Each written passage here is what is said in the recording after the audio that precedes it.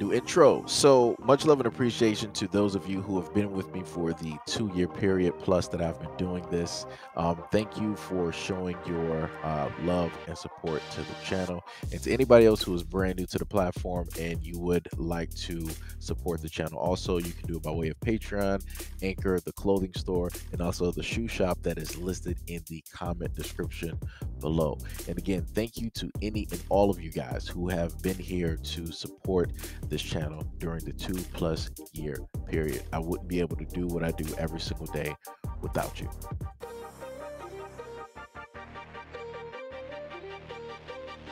Family and friends gathered to say their goodbyes Saturday to a pregnant mother of 5 who was murdered allegedly by her boyfriend. Celebration of life viewing for 28-year-old Shadarika Anderson was held at the Community of Faith Church in Pinemont. Anderson's funeral will be held Monday in Mansfield, Louisiana. Anderson was killed in November in her Springs home as her 5 children were asleep. She was harmed 4 times. Her longtime boyfriend, Johnny Ray Laundrie, is charged in her murder, but he still hasn't been arrested. Laundrie was out on bond and accused of making a terroristic threat towards Anderson. In 2016, he was also charged with assaulting her. However, that case was dismissed. This is why whenever I can, whenever I do stories like this, I've always tried to advocate for Black women and, trying to tell, Black women, hey, self-defense or, get some firearms training, get your license to carry. Because you got individuals like this. And the difference is this wasn't just like it was some random dude off the street. This was her common law partner. This is somebody that she was with since, about like 2013 that they stated in the article. And then on top of that, she was an SA survivor, and she wanted to also advocate for women. And somehow, some way, she ended up running into this guy, and they ended up being in a relationship, and he ended up fathering some kids. And then later on, after 2013, some 3 years later, in 2016, he decided to commit to some terroristic threats towards his, for all intents and purposes, his wife, the mother of his kids. And then he was let out on a bond, and he was free, and he's been free ever since. And then he decided to basically commit this act here, and he's still out there on a run. Now, like I told people before, if people are innocent, they're not going to be running. This man is not innocent. This is not, like I said before, he has gone after her before. They have had some, some incidences, or at least 8 incidents before. So this is not the first go. And the main thing I sit up there and tell women is that at any point in time, like, a guy is willing to basically go after you physically, then there's no limit to what he is, not going to do. It's only a matter of time. It's only a few steps before he's going to take, that initial step and do exactly what he did here to his wife. Like I said, he didn't care. He had whatever he felt directly in his mind basically made up, and whatever love that he used to basically have for her, maybe at the beginning, that was gone. Like I said, I feel like that love or whatever he basically initially had for her, that was gone when he first decided to raise his hand. And it was especially gone when he decided to make a threat.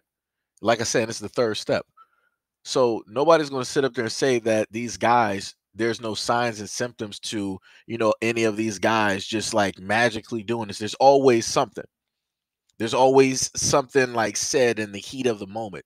There's always something mentioned in an argument. There's always a look that they will sit up there and give. There's always a pullback on emotion. Like there's always a lot of things that take place, because a lot of people always sit up there and say like, oh, well, guys, they'll just randomly just do this.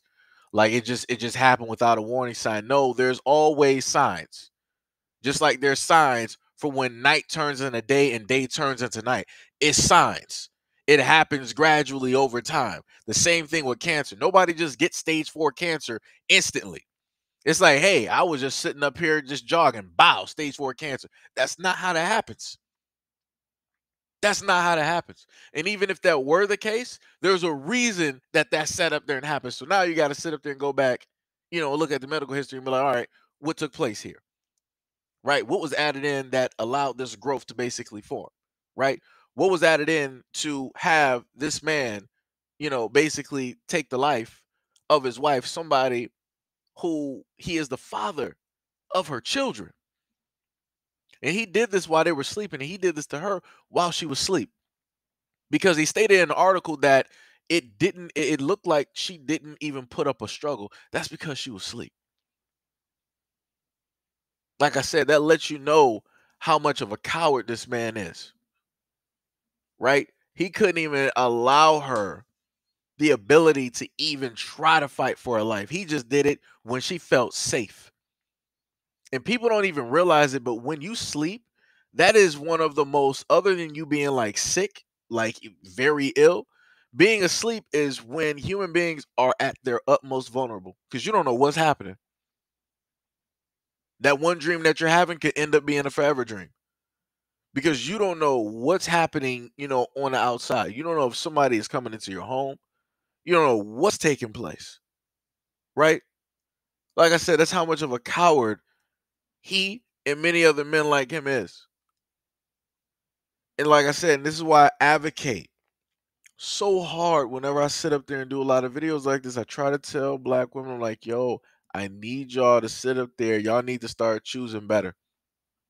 Y'all need to sit up there and start picking better. If at any moment in time a dude is like, yo, I'm about to raise my hand toward, it's time to go. It is time to go. Like I said before, she got kids. If it was just her, it's completely different. All right, that's her life. It is what it is. If she want to wait it out, if she want to see if things will change, fine. You can sit up there and do whatever it is that you want to sit up there and do with your life. But when it comes to you being a woman and you got kids, it's more than just you on the table now. You got to sit up there and save your life, not only for you, but for those kids, because they can't defend themselves against him. You are literally, he no longer counts as defense for the kids. You are the only line of defense. Like I said, for a lot of women out here, y'all just gotta run. Pack up whatever little bit that you got. Get like a Uber, get a Lyft, get a taxi, whatever you have to sit up there and do, and leave at dark 30, leave at the darkest point of night and get far away. Get to some family members that you know or some friends that you know will never allow him to even get anywhere close. Where he already know if he shows up, it's going to be a problem. He don't want those problems because cowards like him ain't prepared to sit up there and actually fight with people that's ready to fight. He ain't ready for that. This is why he went after her when she was asleep, because he wasn't ready for that fight. That's how weak he is. Because that's not a man. That's not anything that a man does. A man is not going to sit up there and raise his hand to a woman. And a man is not going to sit up there and take the life of a woman. Like I said, like I'm tired of like having to do stories like this because they just should not occur. They shouldn't. Like I said, I 100%, I need your black women. I need y'all to really start sitting down and just looking at all of the choices that you have made in men and count your lucky stars that you dodged a lot of bullets. Because I don't really think a lot of black women actually even really understand or know how blessed and lucky they are compared to a lot of other women that weren't in those circumstances where they didn't get a chance to dodge that bullet. Like I said before, and hopefully if y'all got kids and y'all been through relationships like this, hopefully you're sitting up there teaching your sons and your daughters. Hopefully you are informing your sons and your daughters about any and all of these incidences, these relationships that you've been through with men like this, in hopes that with that education, with that knowledge, with them being warned, that they in turn won't either be in the same relationship or act on the same nature that they saw somebody perform on you. But anyways, let me know what y'all think about this video and everything that I listed in the comment description below. And as always, peace, love, and stay tuned for the next video.